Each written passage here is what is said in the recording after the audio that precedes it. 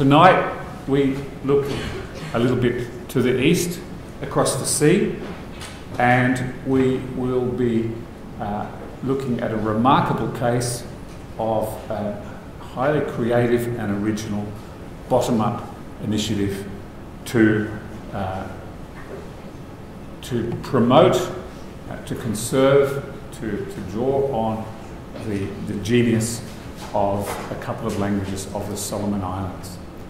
And in connection with that, I'd like to extend a special welcome to Acting Ambassador Helen Beck of the Solomon Islands. Welcome, we're very glad that you could be here, and to other family members who are also here tonight.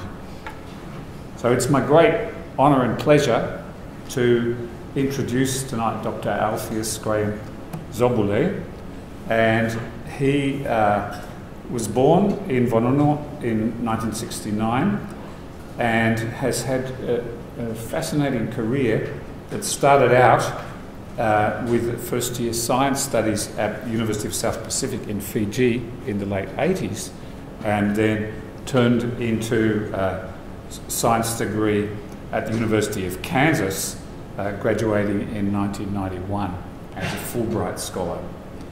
After that, he went on to the Dallas Theological Seminary in the USA, where he took a master's in biblical exegesis and linguistics, and somewhat later, moving to Singapore and to Trinity Theological College, took a master's in theology, again focusing on biblical exegesis and translation.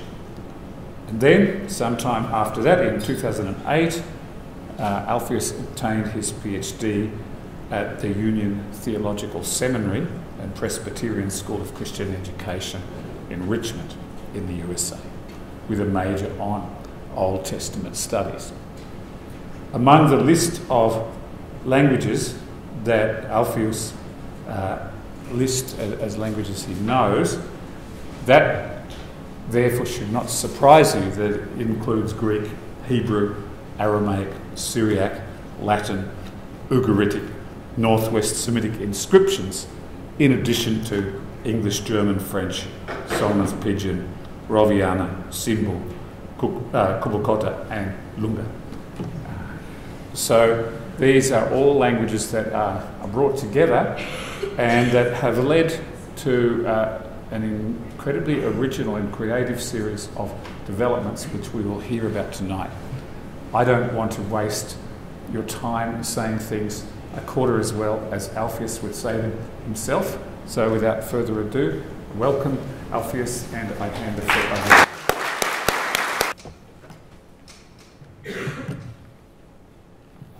over. Good evening, everyone. All right, I'd like to start by asking you to imagine that you have received some basic training in linguistics, and you were sent out there to help a people group, and the assigned task you have been given is to study the language and to write a book for them. And you take it upon yourself to do it, and within a year you come up with a book, and at the launch of the book you realize to your disappointment that the people you have been writing for do not know how to read the book.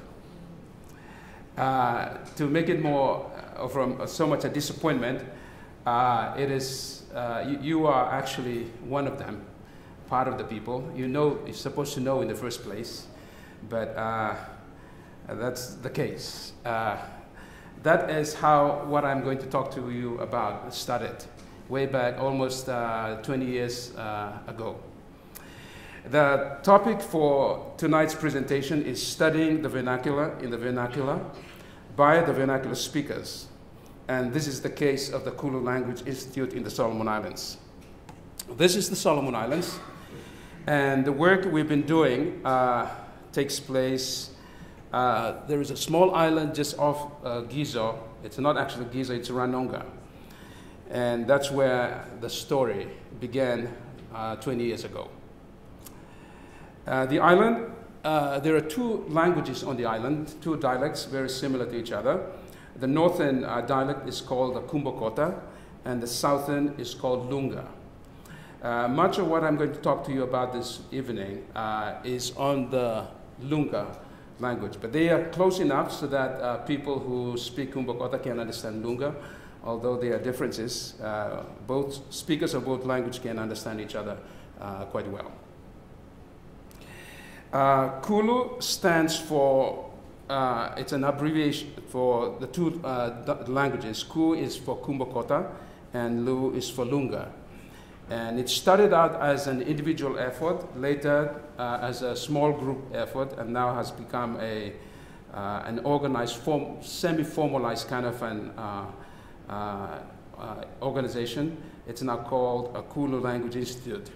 It's a community language movement. I call it a community language movement because the community are very much part of this. They are very much involved in doing what I'm going to talk to you about this evening. In the beginning years, way back in the 1997, 2000, those first 5 years, I went out there as a Bible translator, and I started to work on Lunga, translating the Bible into that language. And within a year, I worked with, of course, with a group of speakers from the language, and I'm a native speaker of the language myself. But I got some help from a few of them. And within a year, we were able to trial publish the Gospel of Mark. And the idea was to get that publication out so that people would start reading it and start be able to see what we have done. We have done as a trial publication. Immediately after we published that, we realized that we should have known this, but we didn't know for the reason that there had been no book in the language. This was the first book we published. And we had thought that people had been able to read English, and many of them had been able to read English, so that shouldn't be a problem reading Lunga. That's what we thought. But we realized that not many people were able to read Lunga. And so we had to kind of do something different. And although translation was really the main task, we decided we had to teach people to read their own language. And so we started with a small community, and that community happened to be my own community. I grew up with that community, and I knew that community very well. The only few educated ones from that community, less than 4, and I am the only one who, up until now, has been educated to the level that I have been. But for most of them, it's very basic education. We wanted to teach them how to read Lunga. And so when we did that, then it kind of took a life of its own, and we were still doing Bible translation, but we thought it was important to focus on teaching the people how to read their own language. And it was very interesting because people did not really believe that our language was good enough. Good enough in a sense that people believe, okay, English is a language that everyone has been using. To say that Lunga has a grammar, that's kind of very strange. To be able to study it, that's not something people even thought of would be possible. So there were people who were interested in what we were doing. Many of them were very curious. When I showed them that Lunga had grammar, some of them were very surprised. And they did not even believe that what we were doing was maybe even the right thing to do. And it was not really something they really welcomed in the first place. But we continued, and we organized workshops, got people to come and study the language. I actually studied out right the grammar of the language, in the language, and we started to call in people who were interested. The many challenges were we didn't have materials, class materials, reading materials, because there were none. We needed places to run workshops, There was the issue of finance, and no teachers were available. But I think the most difficult one was really the last one, that the people's attitude toward the language, their own language. It was very negative. They did not believe our language was good enough. And because they thought it wasn't good enough, they didn't think it was really necessary to do anything to write the grammar or to teach people to read it. So that was the most difficult thing. A lot of the success we have now, 20 years later, really it's to the credit of people like this. These are three I call pioneers who were really committed to doing it and running workshops, working with me to teach people, those who were interested in studying the language. These three people were key in the first, during the first few years of our work. After a while, people became interested, gradually became interested in studying the language. They saw something different. They came to learn the language, and they discovered things were different, and they began to change their way of thinking about their own language and their attitudes toward their own language. So all of a sudden, they were interested. So churches became classrooms for us. Any space that was available was a classroom. And when there were no houses, classrooms were held at the tents. Any building that looked like it was a good one to run a class in, we used it. Now it's really very much dependent on people's interest. And we went from a village to another village running workshops. But it was slow in the first place. But things gradually gained momentum, and school students came to attend our courses, and later on people came in numbers. And school teachers, things began to be more of something that even the educated people became interested in doing. And so even secondary school teachers, primary school teachers were interested. This is something, it's quite new, because all along it has been English. The language of instruction in the Solomon Islands is English. We have about 70 languages, and for practical reasons, it's just impossible to teach all the other 70 languages, so English became the language. But now we have so many people coming. This is as recent as 2 weeks ago. We have a group of about 40 of them graduating, having done the 4 required courses that we run.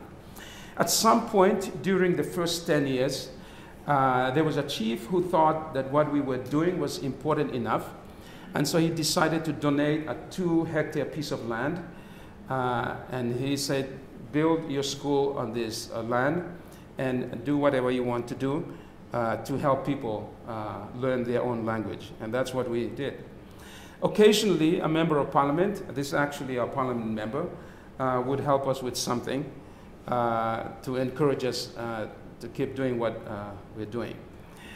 And gradually, the community became involved, mostly volunteers, to help us build houses. And right now, we have something that looks like a school, and we have classrooms and teachers using those to teach classes. All right, that's summary of what we have done from the very beginning. In the first 5 years, it was almost 1 workshop per year. In the 1997 2002, it's like 1 workshop per year for 129 participants. In the second 5 year, it's still the same, with numbers slightly increasing. The third 5 years, it increased to about 24 workshops for every 5 years. That's about 4 or 5 workshops per year. And during the last 5 years, there has been now so much interest within the last 5 years, but mostly the last 3 years. We've been running so many workshops. And right now, while I'm speaking, there are about 2 or 3 groups. And so it's counting. It's more than 100 plus in the last 5 years. Actually, within the last 3 years, things have really gone up. Okay, there are some observations. Before we started doing this, people didn't really think much of their own vernacular. But things have really changed now. To the people of Kumbokota and Lunga, their own language is now very important. And communities are getting involved in hosting workshops or helping to organize. The vernacular speakers are coming in numbers. We have more than 1,000 stories of what they have done. And other non-Lunga speakers, but who know those who know Lunga are coming, the neighboring islands especially, and a big shift in the way people think about their own language. That's probably the biggest difference that I've seen during the last 20 years. What do we do? Why do people come to study? For a number of reasons. We started out trying to help people to read the Bible, so that is a reason why people come to study their own language. But for many, it's really just wanting to study the language so that they make sense of life. Others want to know how to analyze words, because that's what we do. And others, they think that if you learn the vernacular, that will help you to be able to read English. And some even think that they will get better qualification, education. People come for a number of reasons. For us, it's really, and even some people think they'll come to get qualification to get good employment. We do not offer any employment, but that's what people think. Really, our purpose is to teach people to be able to read the language. And I think that's what we do when we teach people to read the language. We teach language. It is for the purpose of helping people to read the language. So that remains our purpose. We have this motto, all read well, so we kind of want people to be able to read. We help them to read. Now, people who come from a reading culture, this is the way I look at reading. Reading involves a reader's meaningful interaction with the written text that composes a word. So you read, what it means is you have a text that is written by somebody or maybe by yourself. And when you read, you are interacting with the text, words in the text. Out of that interaction, you have meaning. So it's a meaningful interaction. But that's the kind of concept you have if you come from a reading culture. What about if you come from a non-writing, non-reading culture? What is reading?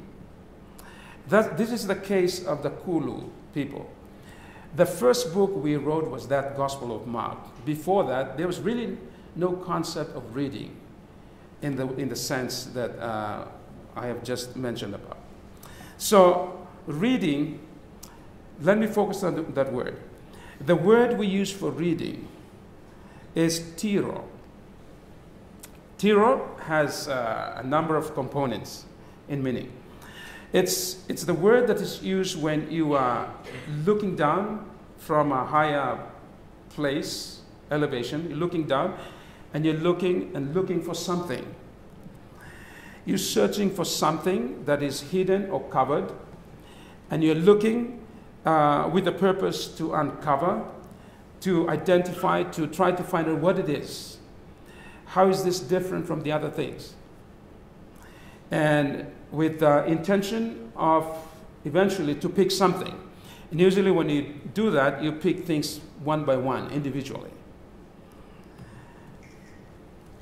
It is very hard work, slow, and involves a lot of hard work, and it requires patience and commitment and endurance. A person who gives up easily will not enjoy this kind of work. That's the kind of word we use when a mother or a little girl, or maybe a man or a boy, they go out to look for nuts. They have to uncover the nuts, look under leaves and litters, and go into the bushes and look. They're small nuts, so it takes a lot of time and effort.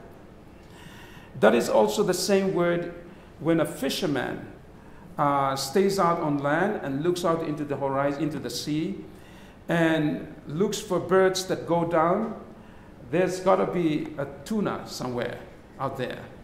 And he looks out there, and when he's sure that he can go and get a catch, he will paddle out to sea.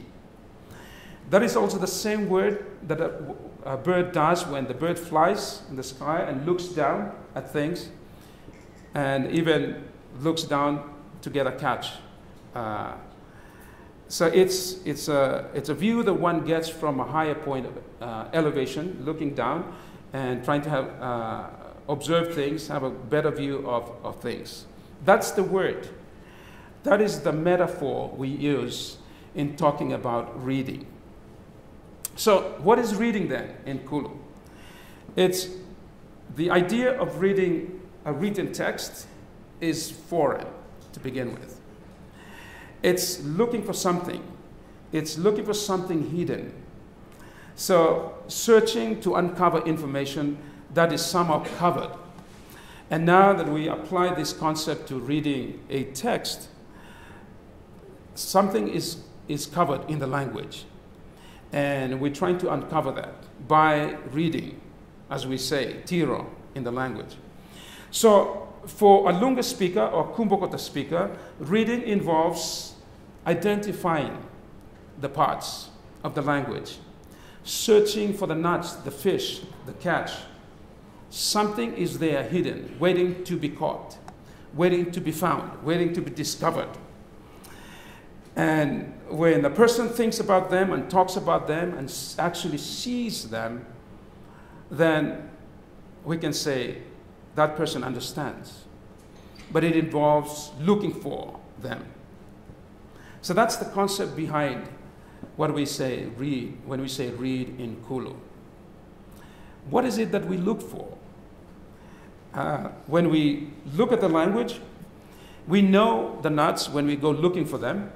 But when you read a text, what is it that you look for? This is where we think there's got to be something they look for. So this means describing the language so that they go looking for the things. And so it became necessary that we had to choose a language of description and also words to describe concepts, and then have the reader go looking for those things.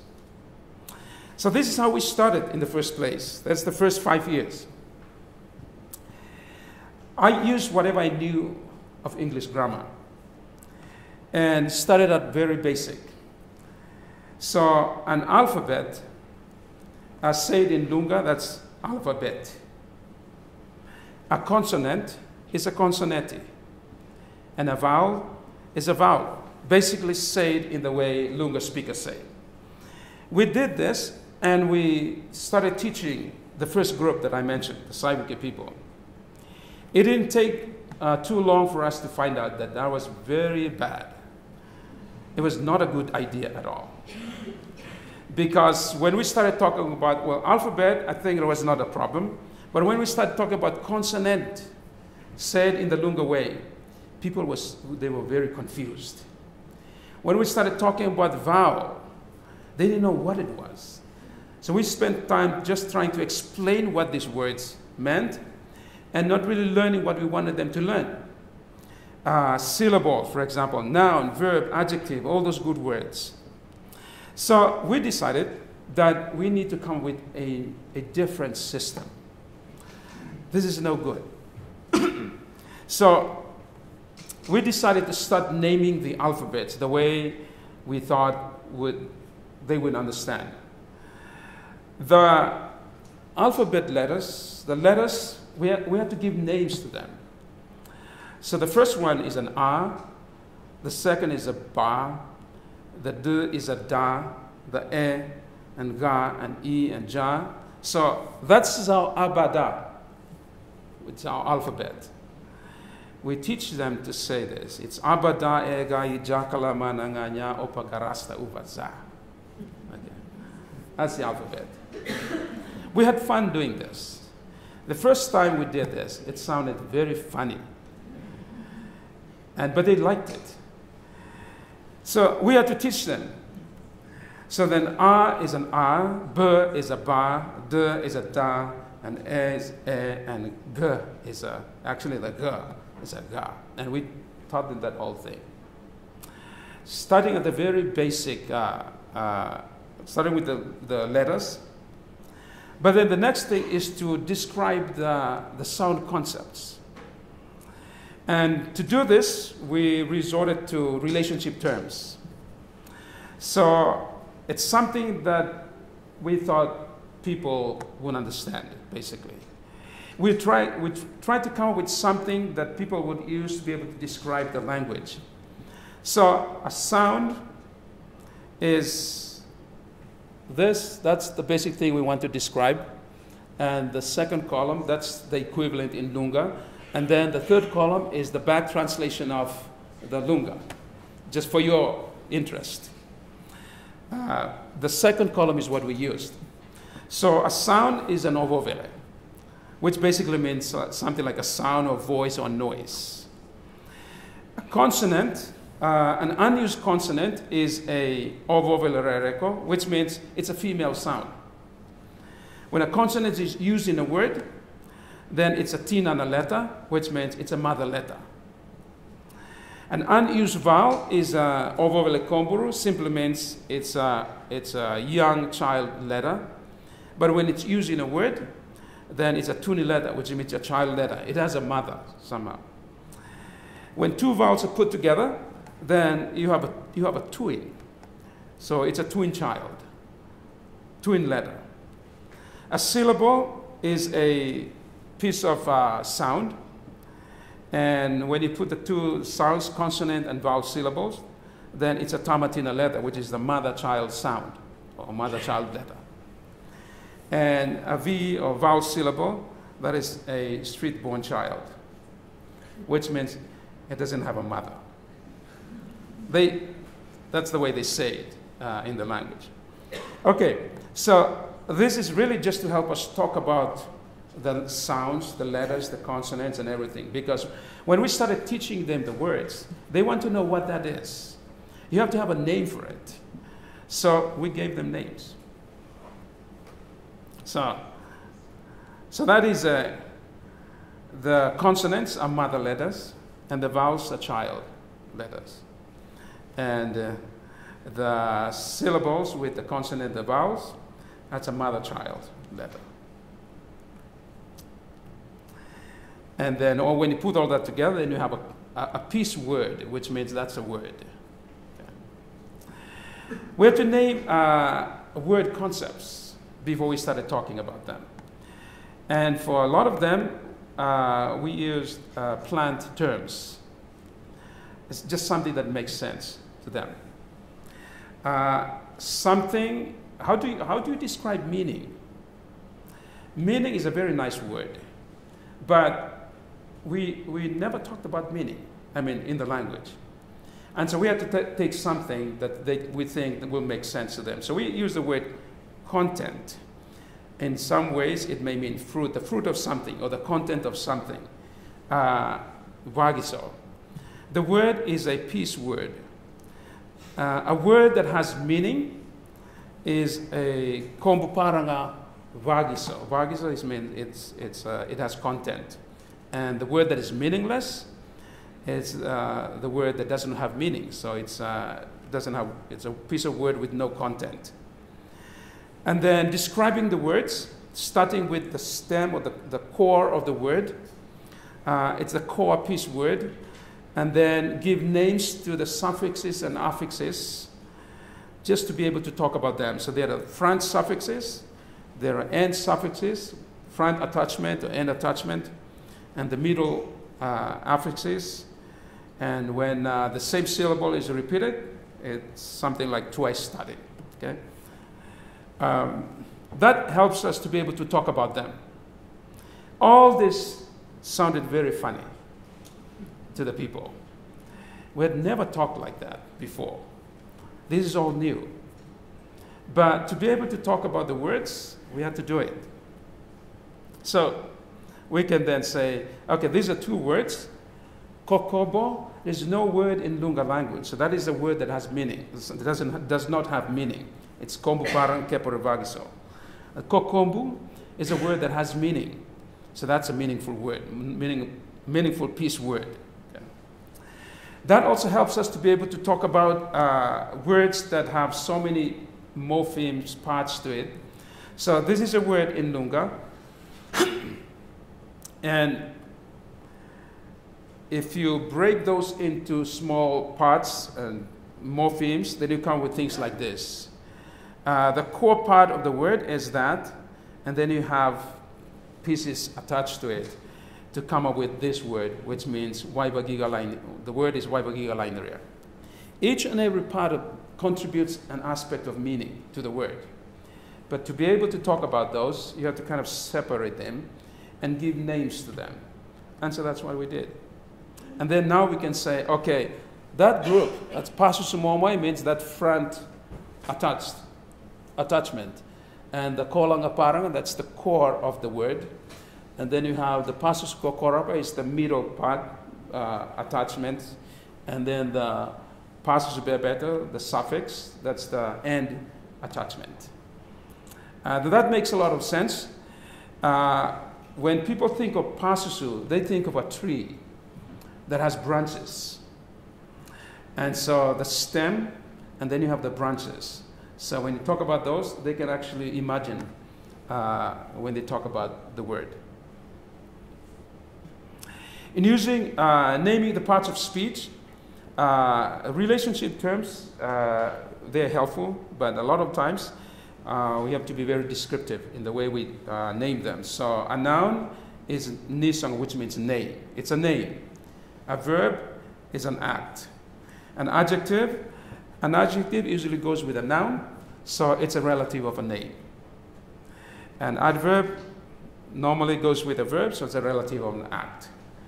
And a pronoun, it's a word that means something like it's a distant relative of a name. It stands for noun, something.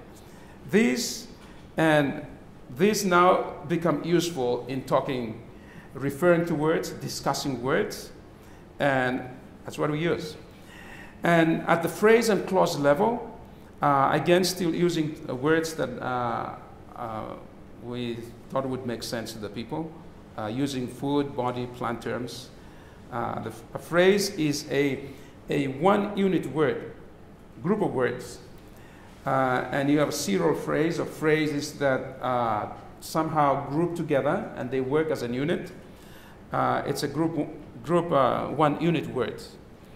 And then you have markers, determiners, or words that the small words sometimes, they bring in something, some aspect of meaning.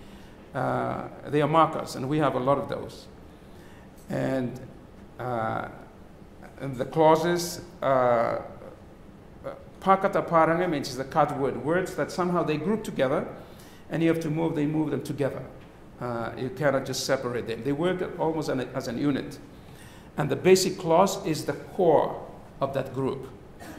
And because we have serial verb systems, the word teteri is a word that a fisherman uses when he brings back his catch, and then he puts the fish on a string. All of that, strings them. And that's the word we use. All that is something that people can imagine. And it's verbs stringed together. and you have a stringed basic clause or verbs. Okay.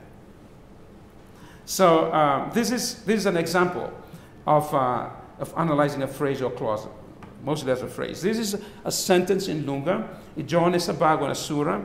I've color-coded them so that the red, that is a phrase. The green is again a phrase, and then you have nasura as a phrase.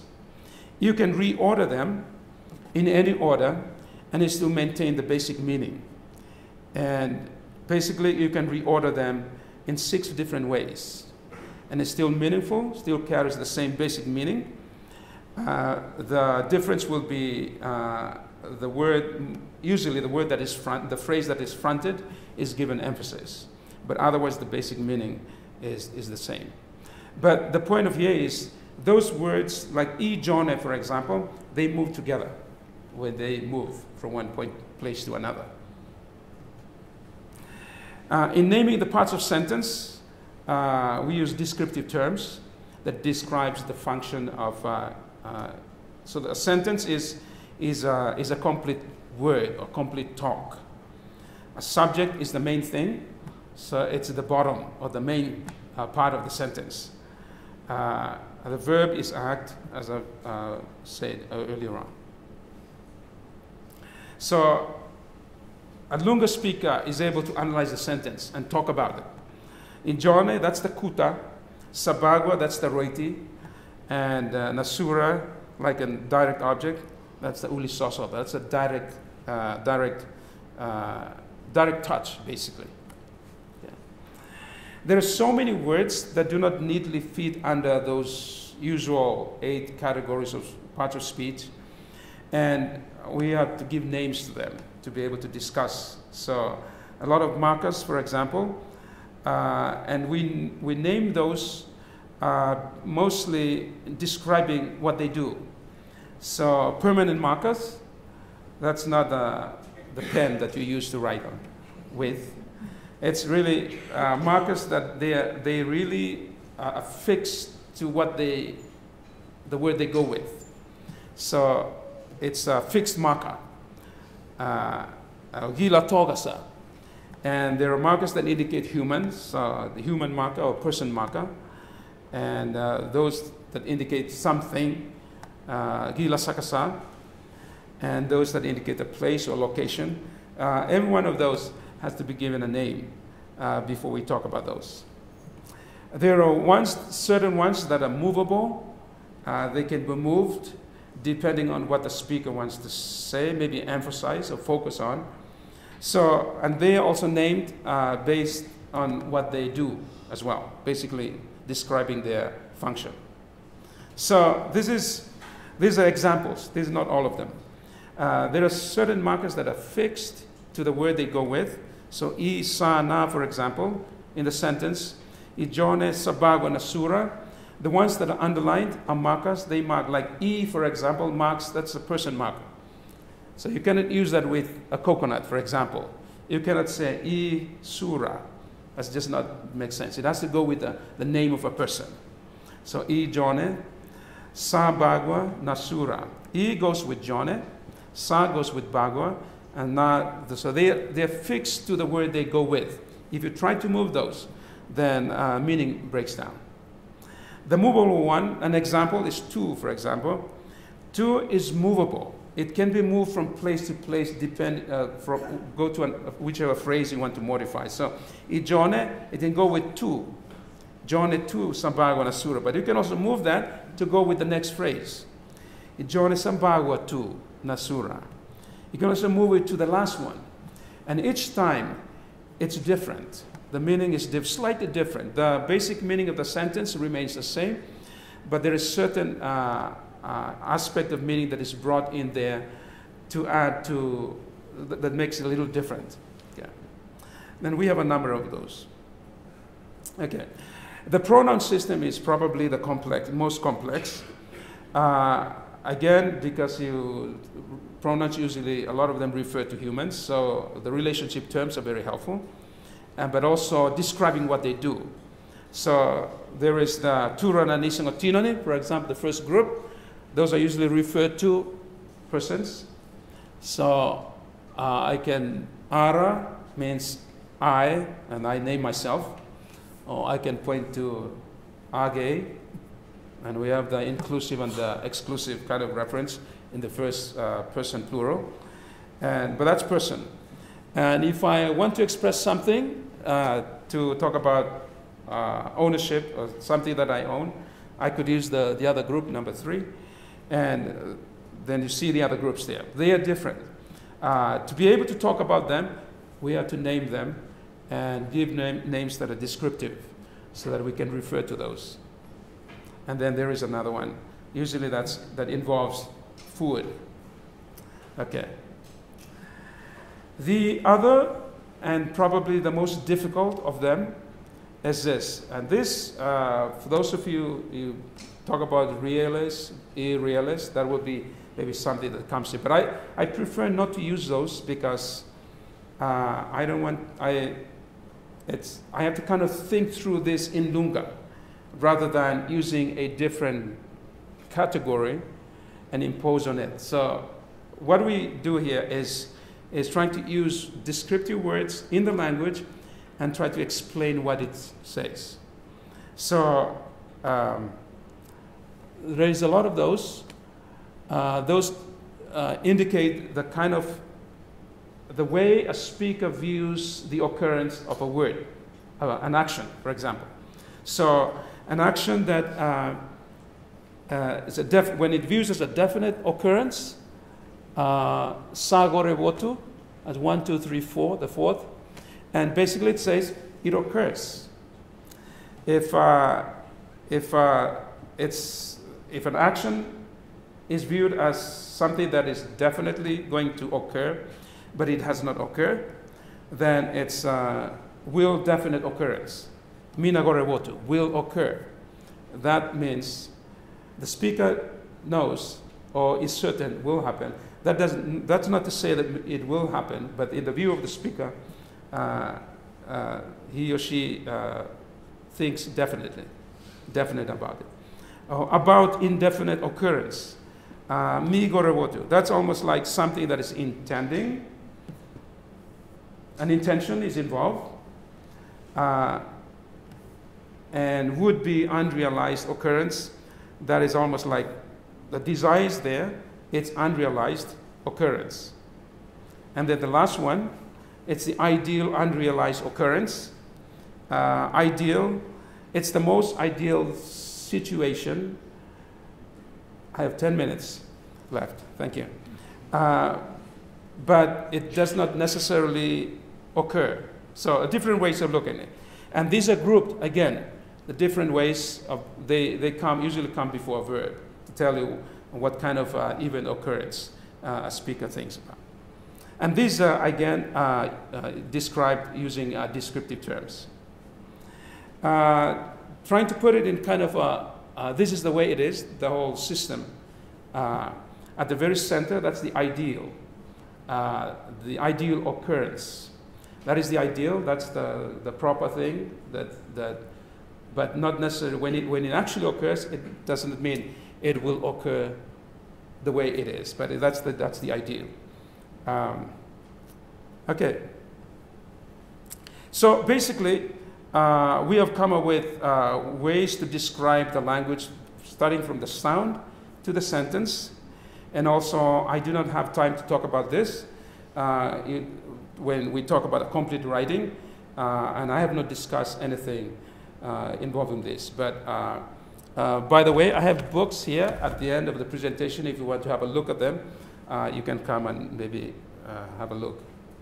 Let me close. One of the things we do, because the attitude of the people toward their own language, that was the most difficult, I said earlier on. One of the ways we try to kind of make people think about the importance of the language is to try to use metaphors. And in every one of those, at the end of every chapter, there is what we call the food for thought. And that uses a simple story that highlights the importance of a word, language, or reading. It's really metaphors.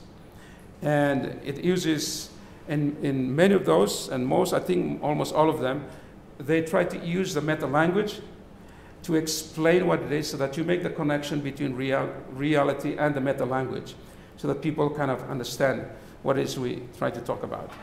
This is an example when we try to talk about the mother-child letter using the metaphor of the mother-child. Let me just read it very quickly.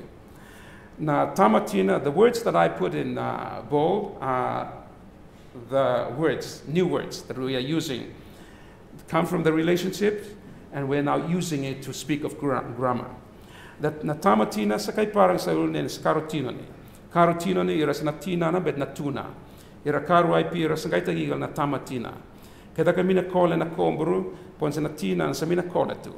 Naowa wala ba sa kole na tina na bet na tuna. Toto na ingay meka rai roiti sa ira karu ay pira pon sa roiti na ira karu sana. Kay roiti na ira karu sa naowa wala tamatina. Kok na tamatina sa tambata panatoa tina ni bet pana ovele na ovele. Tone muna tiro pon mu dorko pon reiran. Basically tells them going from the human relationship to the relationship between a consonant and a vowel. And it's fun reading for Lunga people. Basically, is what it says, that the mother-child speaks of two persons. And so then when you talk about a syllable involving a consonant and a vowel, then it's two things. One is a mother, one is a child. Okay. We have a lot of this. The reason why I bring this up is because this has done a lot to kind of make people think about their own language, the importance of the language, and to be able to appreciate that you can actually use your language to talk about things. The last one, I'd like to use this and then I'll close. This uses the word, plays on the word tiro, which is the word for reading. And reading, we've said what it is, but this is what it says. If you do not know, I'll give you the translation. If you do not know, then read. If your mind is cluttered, then read. If you're confused about it, then read. If you want to know, then read. If you have already known, then read. Reading will give you wings. Now it plays on the meaning of reading, which is something that you do from up there somewhere and looking down. And it will soar the sky high, and you will be reading for yourself. Okay. And plays on the meaning of that. Now, what it is that has sustained this for the last 20 years, with little funding, it is the community who are doing this, and the people are studying their language in their own language. I think basically reading raises a person to a higher elevation. That's the way I think I've seen it. And it helps them to search for knowledge. It gives them understanding when they see it, and empowers them with the critical ability to think about what they read and what they see. Gives them the ability to examine things that I think previously they did not have, and gives them the opportunity to reflect on life. This, I think, the things, not necessarily money, that has sustained this. It is people discovering something that has given them some certain abilities to be able to do things that they were not able to do before. So the question now is, what next? Well, if we are to keep reading tiro in the Kulu sense of the word, then we must keep searching under leaves and litter for nuts, looking out to the horizon for tuna, searching, soaring the sky and looking down for the catch. For it is in reading that we hope to get a better view of the world around and beyond us. Thank you.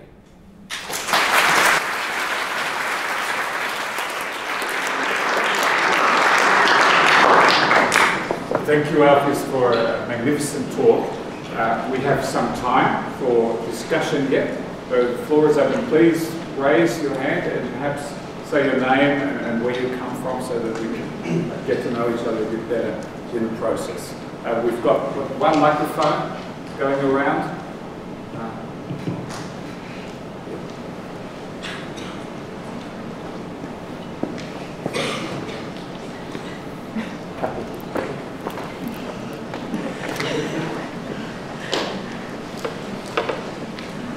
Thank you so much. That was amazing. Thank you for that as well. Bit of maybe a strange first question. I'm wondering about writing. Is there many people writing now in their language that they have learned to read? Is that something that the Institute is looking at teaching as well? Sorry, I didn't catch that question. Oh, sorry. Are people writing in their language now as well?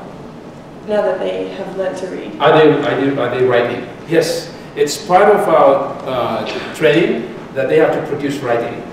And so we have about more than 1,000 pieces of small writing that the students produce, and we type those out, and then what we do is we type them and reproduce them as reading materials for those who come later. Yeah. Thank you.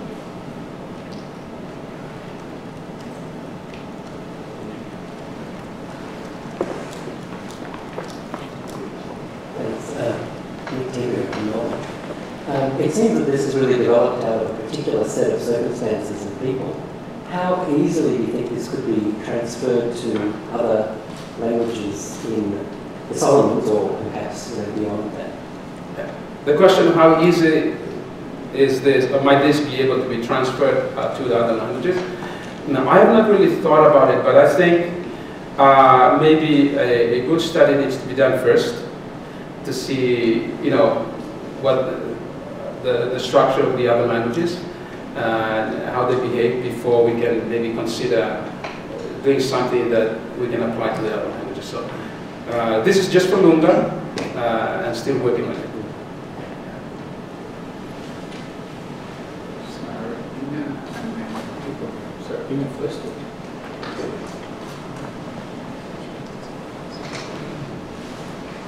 Thank you very much, first of all, for providing such a beautiful, creative, metaphorical approach to reading, which has just been gorgeous. But the question, the sort of similarity with many other contexts is that it's adults working in Bible study and vernacular literacy through reading the Bible, which is something that we've seen in similar contexts all around the world. But the question that I have is, beyond Bible reading now, what are people reading? What are people using this reading for beyond that original intention? Yeah.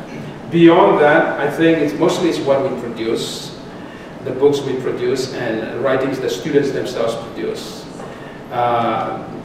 There's nothing more now, but those who are able to read English, they go on and read other things. Yeah.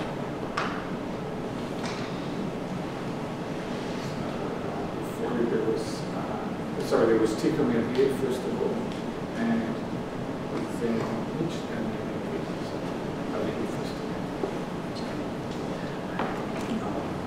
then from thank you very much for the talk. It's very interesting every time. So my question is a little bit related to Nick's question.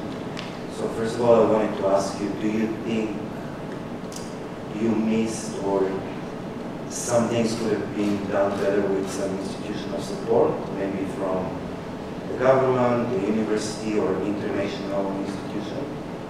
And then, if we think about other languages, what would be the best way to maybe train local, like community members in linguistics or language documentation, so that they can maybe be involved in the documentation of their language and be involved locally in basically doing what you're doing? Okay, let me first answer the first one. Are there ways that it could be done better? I mean, with some support from... With some support, yeah. I think more of doing it better, I think more of, because this really came out of a real situation, not really planning to do it, but when I realized people were not able to read, then I decided to come with something. So it's really something that was not really planned. I do not really consider myself a professional linguist. Whatever little I learned, I sort of applied it. But now I realize I need to be learning a bit more, so that I am able to kind of maybe really give good descriptions of what I'm trying to describe. That's the first thing. So I think more training would be better. But also helping more national speakers to be able to do this, that would be another good thing to do. I forget the other question that you asked. Well, it was basically what could be done to basically to encourage native speakers of endangered languages to be involved in this kind of. Yes, I think just letting them know that they can do it. I've gotten a group together, those that I know, and we try to do very basic things now, and they're starting to realize that this is possible. I think that's the first thing. I think more of that needs to be done, in involving other speakers of other languages. And when I talked about institutional support, I meant maybe funding and encouragement. Thank you. Yeah. So I think Mitch. Yes, thank you very much for that. I was wondering, as others have kind of suggested, other similar projects elsewhere in the world haven't been quite as successful as this one. We had this sudden surge in people coming to our workshops. So I was wondering if you had any ideas about what might have caused this really sudden table you showed us, this really sudden surge in people who were coming to your workshops, workshops you were running. A sudden surge from almost like. Yes, it was. I think you showed us a pretty steady kind of 5 workshops, and then suddenly, like, bam, like 100, like all of a sudden. So I was wondering if you knew what caused that surge. One of the things is when people, especially the younger people coming to attend this, they go on to do their secondary school education. They actually do better than the others. And so the only conclusion that others make of that is that because they have taken classes with us, so then now they go around and tell people, let's go take classes, go take classes. So it's mostly them going out and telling people to come. I think that's one of the things. But also, the other thing I think is, it really has helped people to be able to talk about ideas, things they were not able to do before. Even in not school, but even outside, they can discuss and talk about, and very analytical kind of discussion. That's great, thank you. So I think who's next? And then over here. So Hello, thank you very much. I'm Hedvig from ANU. I went to a workshop recently where anthropologists were talking about making Christianity and biblical text into metaphor that makes more sense for people in other places. There's a lot of things that are weird in the Bible. They're in the desert, there's camels, you know, it's all kinds of weird stuff.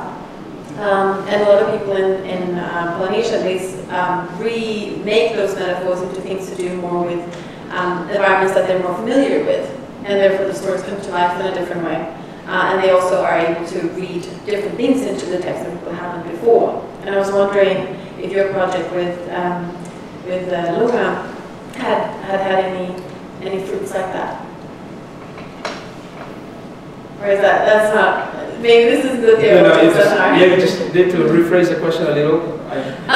So when you read, because you know Aramaic, Greek, Hebrew, and English, and when you read biblical text and when you interpret them into these languages, do you find that there are other interpretations that you have because of that language? Is there other meanings that you're reading into the stories? Does that make sense? Okay. Maybe not. If it doesn't, never mind, that's okay. I think many times going directly from the Greek and Hebrew is much easier for me than going through the English translation. That's fair. English is weird. Many times I think a lot of meaning is concealed in the translation, English translation. It's better for me to just leave the English translation and go direct to the language. Many times the structure is much better. And even a lot of the idioms that I think they can be brought across directly, when they go through English, they kind of lose something. Oh, okay, So, yeah. They're very fortunate to have you then, that they don't have to go directly from English. Yeah, but translation is translation. Languages are never the same. No two languages are the same. So there are things that it's also not possible to bring across correctly. Yeah. Thank you.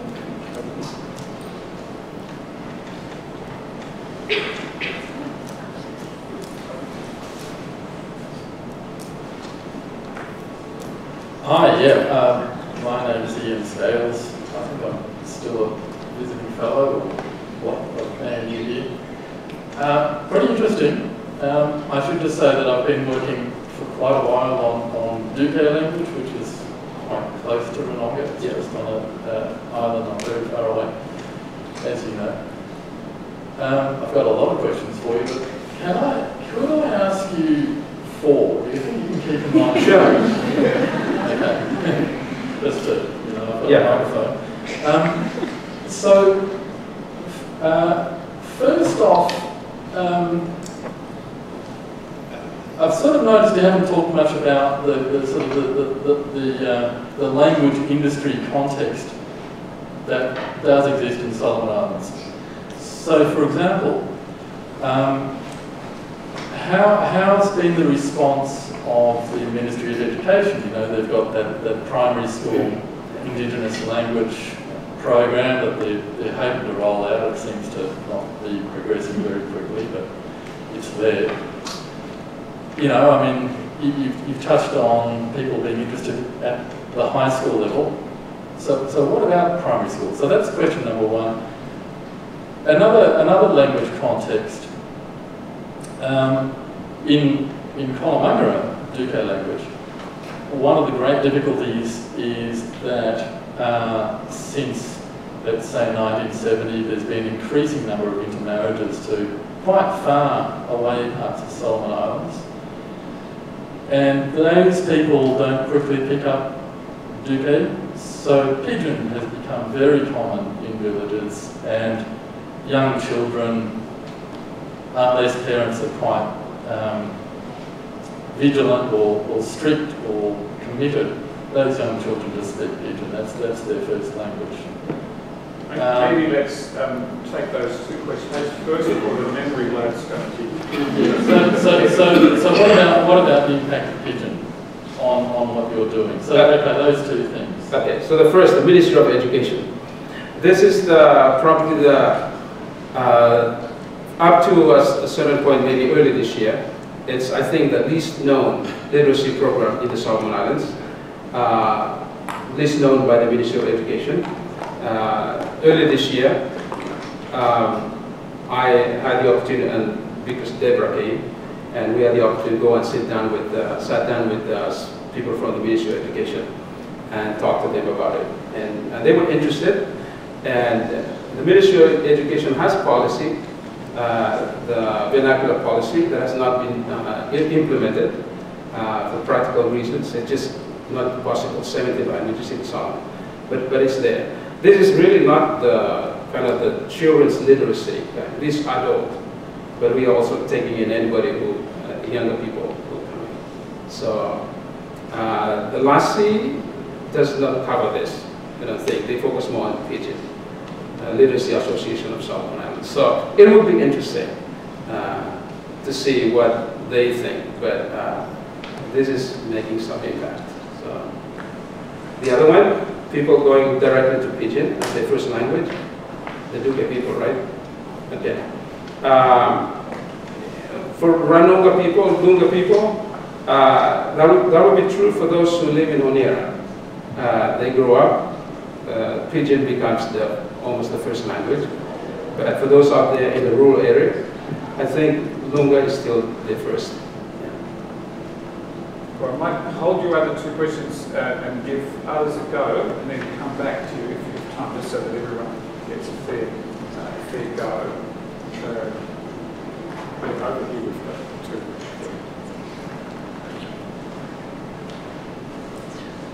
Thank you. I'm Tianlei from the University of Melbourne. So I think you can't answer.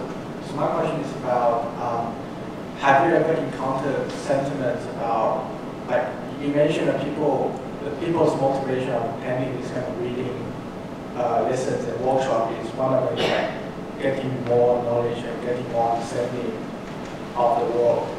And have you encountered any sentiments about, since we're reading, why don't we just read English or other major languages? Because I think if we want to apply this model to other endangered languages, it's very likely that there is the presence of a stronger language. So since the people are just going to learn to read, why are there many people who are asking, why don't we just learn to read a stronger language? And how do we respond to that kind of sentiment? So if I've understood the question, it is whether you've encountered a response from people that if you're going to be learning to read, why not to go straight into the more strong language that is English, and why not go straight into that? You mean that I do not have to teach them Lunga? Have any people say that? Like, maybe encounter this kind of sentiment among the group people, the people sort of minds. I thought you handled that earlier in the talk, right? Yeah. That is, And they get better in English at school if you go into this. so he's asking, I think, whether people have been resistant to learning to read in Lunga because they want to just get straight into Oh, initially, yes, of course. Initially, people were very resistant. They didn't want it. Actually, they had a very negative view of our own language. They thought English was the better language, so that people should just go straight to English and study English. That was initially. They no longer think that now. Maybe still 5% think that, but now they think their language is as important as English. Okay. Thank you. So, Thank you very much. I'm Mohammed from UNSW. I've got some question because I'm learning. All right. I come from UNSW, but my background is in teaching Persian. I've been teaching for 4 years. And that was a second language, a foreign language. I used to teach Persian to foreigners. I wanted to just double check with you. Did you start teaching grammar and linguistic terminology? You said you work on some terminology like phrases, like clause, and you taught them to adults, yeah, those who speak the language. Did you start? I started teaching English grammar. Is that a question? No, the grammar of your language. Lunga. yeah, I'm afraid I didn't quite understand your question. Could you rephrase it a bit more clearly? I mean, how was your syllabus design in teaching your language? Can you talk about your syllabus design? What did you include in your lessons? And so did you work on just reading, or just reading and grammar? Or some other skills in your book? This is really grammar. Just grammar. Yeah. Analyzing the language, the grammar, the syntax of the language, and then readings a part of it. Writing stories, that's part of it. Well, maybe I will have a look on the book. Yeah, basically the first one is really an alphabet kind of thing, and then moves on to teaching people to read and write and be able to have confidence in doing it. And then the second book is really a grammar that focuses on the word level grammar. And then the other one moves on to the sentence grammar. And the final one is the more complete writing kind of analysis. And all that, everyone of those involve having students to write stories. My understanding of what you said was that each lesson has one of these food for thought passages, which is both a reading passage and a reflection on part of the grammar. That's correct. Is that right? Yeah, that's right. Yeah. Also, did you have some problem with some of the vowels and consonants that you cannot transcribe in English, or did you use all kind of alphabet for English? We didn't use all of those English alphabets. Right. We used, I think it's 20, I think. We didn't use all of those.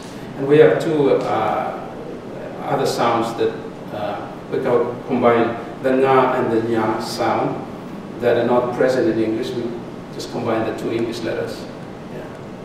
I think it is related to my research. My mother language in Iran has no writing system. I'm thinking of sort of things, you know. All right, thank you. Anyway. So, all right, so. Thank you. Deborah McDougall, University of Western Australia. I know Zobule well. I've done some research on this movement. So this is really a response to the question for you to talk about something that I don't think you quite talked about in relation to more resources for a program like this. And this is something that people that are part of the Kulu, the other teachers, quote you on a lot, which is money kills work. So I wonder if you could explain to everybody why you've, over the 20 years of the development of the Kulu language movement, you've said many times, money kills work. Okay. In the Solomon Islands, we have a lot of assistance from the parliament members, and usually they politicize their assistance to the people too, so that people who vote for them get assistance and all that. But we also have, assistance coming in, and usually words that move just because money is there usually don't go any further than the availability of money. And so although we still like money, we want money, we don't want people to be involved just because they want money. We need it, but we want people to have passion for this work and to do it because it's important in itself. Whether money is available or not, we still like to be able to do it. So we'd like to get that kind of perspective to those who work with us. And when money is available, we take it. But that's not the reason. We don't want to make that as the only reason why we do it. So I guess this is partly amplifying an answer to Tikomip's question, that it can be the case of the gold killing the goose that lays the egg in this situation. So, first here. Hi, it's Lita from Western Australia. When you have to come up with words for the meta language, you have to sort of use concrete concepts to coin a word that is more abstract. So I just wonder, when translating the Bible, whether there are many concepts that we don't have the equivalent and we have to coin words in a similar way to coining the metadata. That's question one.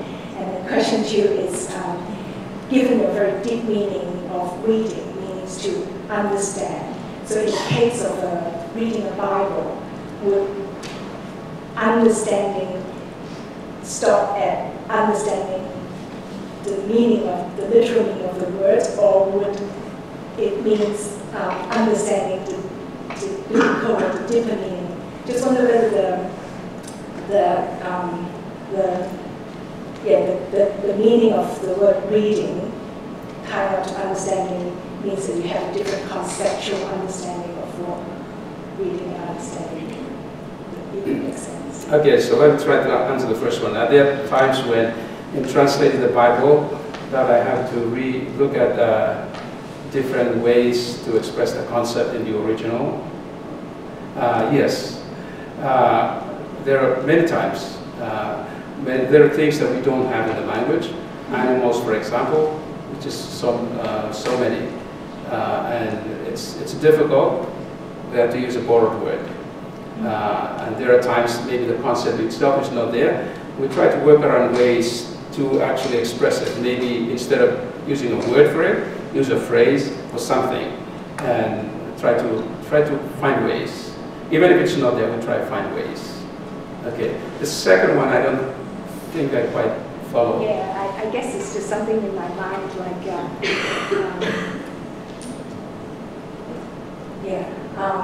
don't worry too much about this. I just wonder, because reading is tied to the meaning of reading in the language, tiro, is is tied to understanding. So I just wonder if someone say, oh, you know, I read the Bible, I understood the Bible, would they only say that when they have understand the biblical meaning, or would they say, oh, I read the Bible, I understood the Bible, when they understand the literal meaning of the text? Okay. So, you would hope that when they say they understand it, they actually understand it. That's the margin. So let's pass on to Barry.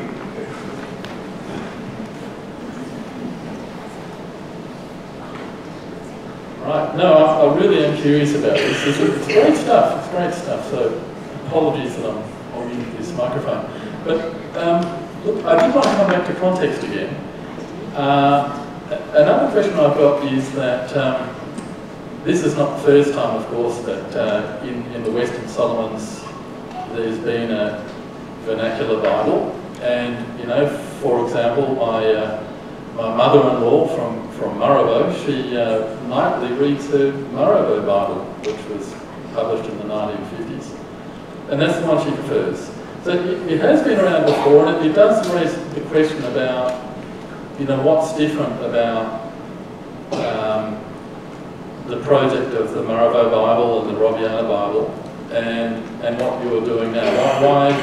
What are the differences that cause reading uptake? Because you're saying Lunqa didn't really catch on, and yet you've got people in Robiana and Murrabbo who are quite happy reading their Bibles that in the Murrabbo case was published many decades ago.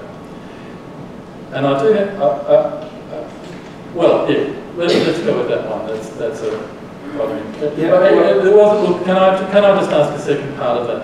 The second thing about literacy context is that, you know, my old friend, a pig hunter who went to school in the 1950s, he tells me he only did 2 years of school because he got tired of it, but he did learn to read and write in Robiana. And it's true, he's able to write quite fine in Robiana from his 2 years of 1950s schooling.